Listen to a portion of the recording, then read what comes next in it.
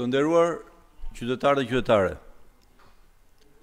Shqipëria ndodhet dhe po kalon momente shumë të vështira pas një tërmeti i cili nuk ishte e parë dhe ishte provuar prej gati 30 vjetësh, një tërmet shumë i rënd, besoj një histori nga më të rëndicet me cilën janë përballuar qytetarët shqiptar, të cilët sigurisht duhet jenë sot më solidarë se çdo herë me njëri tjetrin, por njëherëzi duhet jenë dhe shumë të kujdesshëm se një ditë më parë, për shkak të një situate e cila ishte vërtet kaloi një moment shumë i vështirë, por ende është një situatë e cila kërkon përkujdesje të madhe për daljen prej saj, sepse edhe ky është një moment tepër delikat dhe i vështirë.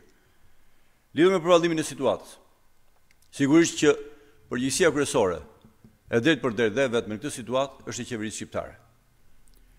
Qeveria shqiptare sot ka konsumuar orë të tëra dhe Kryeministri shqiptar mbi 4 orë në mediat shqiptare, ndërkohë që shqiptarët të gjithë nuk kanë nevojë për të dëgjuar më mbledhje kilometrike, nuk kanë më nevojë për shohun kilometrik, ka nevojë për komunikim operativ, të menjëhershëm, fakte konkrete dhe njerëz terren. Nuk ka nevojë shqiptarët që të kenë prefektet e tyre të mbledhur në mbledhjet pafund të kryeministrit dhe logoret e tij pafund, po i kërkojnë të jenë atje në terren. Nuk i kërkojnë bashkitë që të vinë dhe të mblidhen së bashku me deputetët e të bëjnë sikur bëjnë ndarjen e punës, sepse kjo ndarje e punës duhet të ishte mbaruar që mbrëm në orën 11 apo 12 të natës apo më përpara, dhe sot të gjithë duhet ishin në terren. Sot nuk ka nevojë shqiptarë që të shoqërojnë me mediat e tyre se si Kryeministri bën edhe inxhinierin e ndërtimit, e specialistin e ndërtimit, e të gjithë specialitetet e botës, në vend të bëjë detyrën e tij të organizimit dhe të organizimit të strukturave të cilët kanë përgjegjësi shtetërore për të mbajtur situatën në kontroll e për të kaluar pasojat.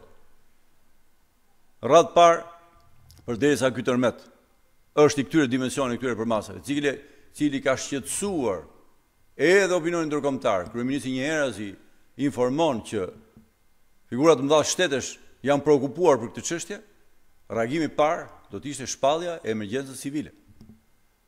Kur do të shpallet emergjencën civile? Situatë më të rëndë presin shqiptarët se sa kaq. Të një tërmeti kaq të rëndë, të paparë. Së dyti, Kryeministri nuk ka nevojë të na lodh me show, me biseda, me teorira të sigurimit të banesave sot që kemi një hall, shqiptarët thonë hall koke, po të cilat janë parat në dispozicion të kësaj situate. Sa milion janë në dispozicion të kësaj situate? Si janë të ndarë sipas çdo ministrie, pra çfarë instrumentat financiar ka shteti në një situatë të tillë për t'i përdorur e duke shpallur dhe gjendjen e emergjencës t'i përdorur në mënyrë të menjëhershme se koha nuk pret. Së treti dhe shumë kryesore, qeveria flet për evidentimin e dëmeve. Janë shumë vonë. Që dje në orën 4 sot kanë kaluar orë të çmuara, pasi duhet të evidentohen shumë qartë cilat janë ato strukturat të dëmtuara rënd, jo të vlerësuara nga kryeministri, inxhinier, po të vlerësuara nga specialistët, ku familjet që janë atje kanë rrezik e duhet evakuohen sa më parë. Sepse ndërkohë ju siç e shikoni dhe informohet nga gjithandej, lëkundjet sigurisht më të lehta dhe shqyrtë që janë më të lehta vazhdojnë.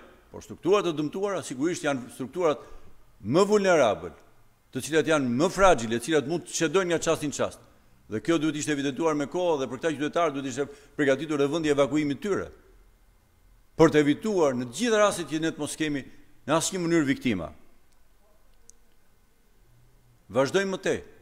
Informacioni për popullatën, informacioni qytetarët nuk kanë nevojë për të dëgjuar mbledhjet e kryeministrit. Kanë nevojë për informacion sistematik me një periodicitet çdo gjysmore që jepet nga një institucion i centralizuar, një shtab qendror i centralizuar që ka tagrën të informoj, i cili merr gjithë informacionet, jo vetëm nga burimet shtetërore, sigurisht të konfirmuara, por edhe nga burimet institucione të tjera, edhe shkencore, që informojnë mbi gjendjen, përjapin informacion reale të vërtet situatës, cila duhet jetë përgatitur e para përgatitur. Kjo eviton sigurisht edhe paniku në ato raste ku ai mund të ishte i panevojshëm, por njëkohësisht edhe është një komunikim konkret për një popullatë të tëre e cila ndodhet në alert. Pra, për një situatë e cila ka shqetësuar dhe Evropën mbar dhe botën, deri në Amerikë, ne nuk mund ta përballojmë në mënyrë të tillë, në mënyrë spontane, në mënyrë sporadike me informacione që vijnë nga media, minjohen media sigurisht për çdo informacion që jep, por shteti ka detyrë, ashtu sikur në gjithë botën, Në situata të tilla ku informacioni është i përqendruar, i vazhdueshëm dhe zëdhënia ka një emër, ka një fjalë, ka dhe një përgjegjësi. Sigurisht që